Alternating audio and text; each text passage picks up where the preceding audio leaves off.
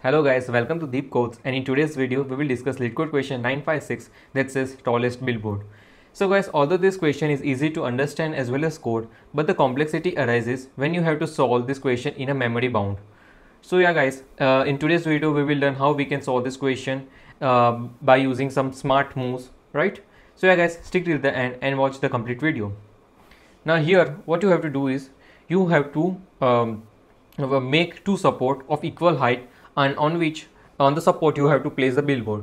So you need to find what is the maximum height of support you can achieve, and yeah, both the support one, that is the left support as well as the right support, must be of equal length. Okay, so here two steel supports that you need, and they must be of equal height, and they are built of rods.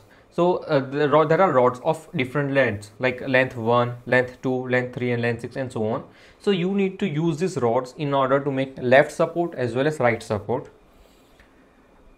Okay, and yeah, we need to try to achieve the largest or the maximum height possible to install the billboard. So as the question says tallest billboard, so we need to achieve the maximum height. And yeah, if you cannot support the billboard, that means it is not possible to make a left support and right support equal, then in that case return 0. So let's try to go through a few examples here.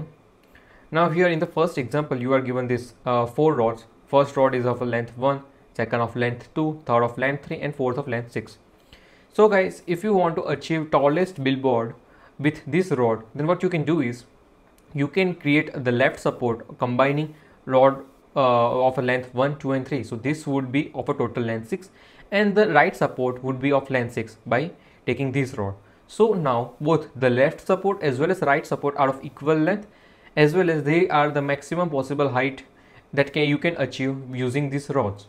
So yeah, the maximum height you can achieve is 6, and that is the height that, or the answer that we need to return. Now if you take a look at the second example, so here we have used 3 rods to make the left support and 2 rods to make the right support, and here we haven't used the rod with a length 1 in any of them. So yeah guys, you can see here that the rod can be either a part of a left support, or a particular rod can either be a part of right support, and it can be possible that rod is not a part of any of them, right? So yeah, by solving this question this way, this is the left support, this is the right support, you can get a maximum height of 10. Okay, correct? So yeah guys, as I told you, the rod can be a part of left support or can be a part of right support, or none of them. And the question asks us to find the maximum height or most optimal answer. So guys, whenever you have something like this, that there are some choices for each given index. So here a rod of index, for each rod of index there are some choices. These are nothing but your choices. So based on these choices you can easily write the recursive solution. Okay, and yeah, you need to get the most optimal answer, that is you need to return the maximum height. So yeah, you will take the maximum of all the choices, correct? Simple it is.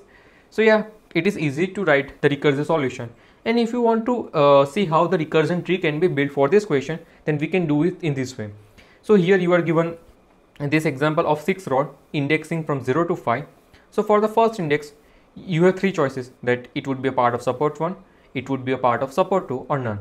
So if this would be a part, let's say index 0, that is a rod of length 1 is a part of support 1, then you have height 1 on the this is the left support height, and 0, that is the right support height. So currently this is your situation. If it would be a part of support 2, then this would be a situation where the left support is of height 0 and the right support is of height 1. Okay, so you have you created 3 states. Now then take for index 1. So for index 1, either you can take it in the left support. So then the height of the left support would be 1 plus current, that is 2. So overall it would be 3. Else you can take this index 1 as a right support. Then the height of the support would be 1, 2, that is on the left and on right, and it would be a part of none. Then the height would be 1, 0. So similarly you can take I equal to 3, 4, 5 from each states. So yeah, now you can try to build up this recursion tree on yourself, and yeah, you can get more idea of how this recursion works. Now moving on to the coding part for this recursion. So here we have built one solve function and call the solve function from here. The solve function takes parameter of rods, index, sum1 and sum2. So sum1 is nothing but height of a support 1, and this is I have taken as a height of the support 2. Now our base condition is when there are no rods remaining, In that case, we check if sum1 equals to sum2, that means height of support 1 equals to height of support 2, then simply return the height of any one of the support, and in the else condition return 0, because yeah, it was not possible to make both the height equal. Then in that case we simply return 0.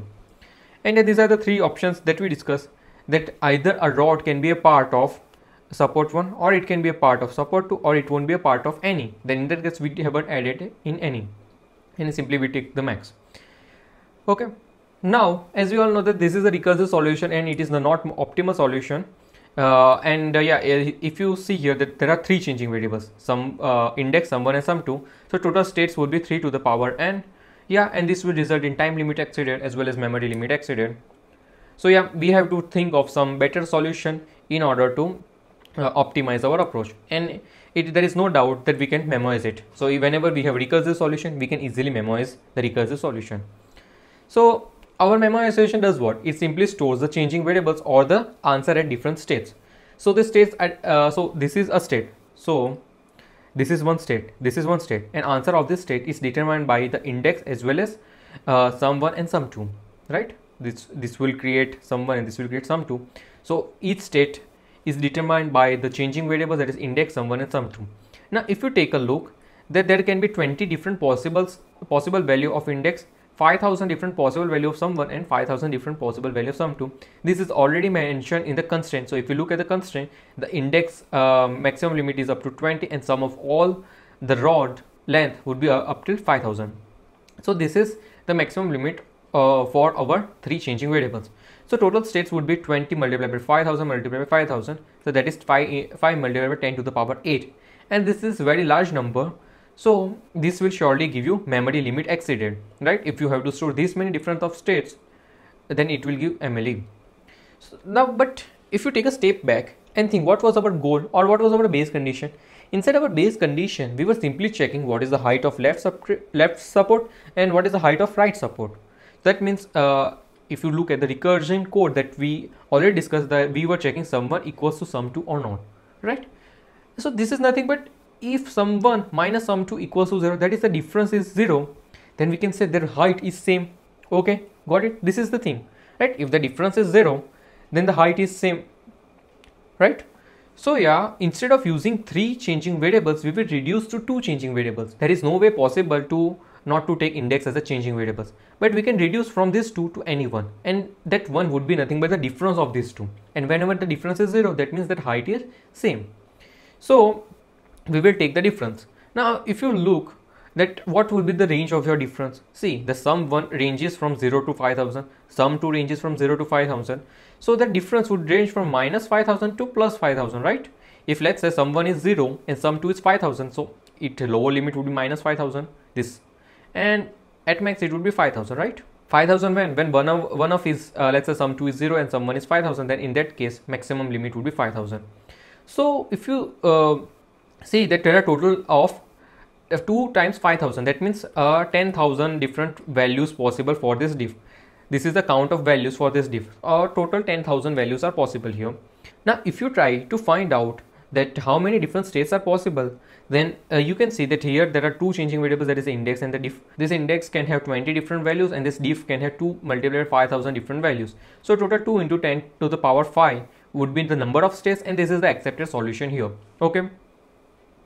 Now if you take a look at the coding part, it is very much simple here.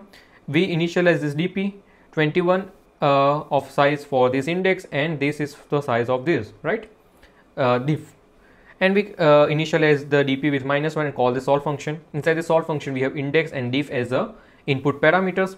We would check see, this is the base condition where no rods are remaining. In that case we would check that if difference is 0, then return 0, else else a minimum value. Now guys, you might be thinking here that why inside our dp array we are adding difference plus 5001. This is because difference can have value up till minus 5000. So but we cannot have negative indexes. So inside this dp array we cannot have negative index. In order to convert the negative index to positive, we are simply adding 5001 here. Okay, and we are this is the base condition that if already the value is calculated, that means this value is not -1, then we simply return the answer, as there are 3 choices. So now if we are taking that rod in the left support, then what we would do is we would simply add difference plus a rod length. If we are taking in the right support, we will add difference minus rod length, right? And then here what we are checking, if we are checking only the difference. Okay, now guys, you might be thinking that why we are adding here rod of index, that is the length of this rod here inside the option 1 or the first choice.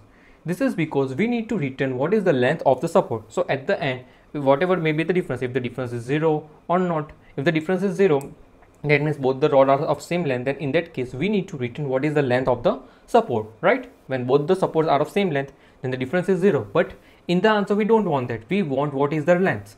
So in order to keep track what is the length of the support, we would keep track of length of one of the support only, and we would keep track of difference. So this difference will tell whether both the support are of same length, and if it is same length, then what is the length. So yeah, we only keep track of one of the length of one of the support and simply add the rod that we included in the left support each time inside our choice, right? And in the and yeah, when the difference is 0, nothing would be added. But if the difference is not 0, we are adding some big negative number. See, at maximum the height of the support can be 5000, so we can take any larger value than this 5000 and return it. So yeah, if the difference is not 0, then we are returning some larger negative value. But if difference is 0, we would have some positive value, and that positive value would be nothing but a height of both the support, right? So yeah, this is how we are getting the answer by returning this. See, we are only returning this when we are taking the rod in the left support. In the other case, that when we are taking the rod for the right support, we only subtract that length from the difference, and we don't return here, right? We don't add in the return statement because we simply need a height. Okay, and yeah, the third option is pretty much the same, that is not to take that rod in any one of the support. So yeah guys, that's how we solve this question. So I hope you guys have understood that what we are trying to do here. Now talking about the time and space complexity, the time complexity here is very much obvious, that it would be nothing but 21 multiplied by 2 multiplied by 5001, because these are the different possible states that we are calculating. Okay, and the calculation of one state will take big of 1 only, because here there is no for loop or nothing else. So these all statements will run big of 1 time. So yeah, overall this is the time complexity, and space complexity is also the same, but there would be some recursive check will be used because this is a recursive function call.